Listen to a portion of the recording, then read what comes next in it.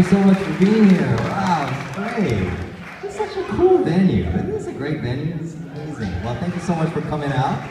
It totally is just an honor to be here. I'm happy to be back with a new album, and it's an album called Grand Ukulele. I'm really excited about this project because I got to work with one of my heroes.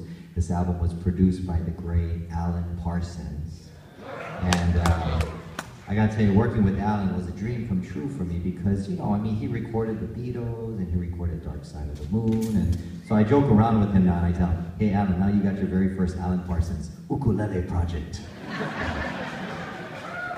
But it was great working with him in the studio. You know, we recorded most of the album in California and Nashville, and he just brought in an incredible cast of musicians. I mean, we worked with the Nashville Symphony, you know, a whole full orchestra. He brought in guys like Kip Winger, Simon Phillips, one of my favorite drummers, and Randy Tico, and it was just an awesome experience for me. So I'm happy to be on the road touring the album and playing songs off of the new record. And I'd like to continue with this one. This is actually the first song that I wrote for the album, and it's a song that I wrote by accident because I happened to be changing my strings one day, and I was missing the third string.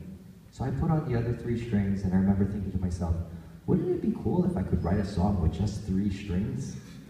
So I started noodling around with the 3 strings, and I wrote this piece, and I called Alan, and I said, hey Alan, what do you think of this?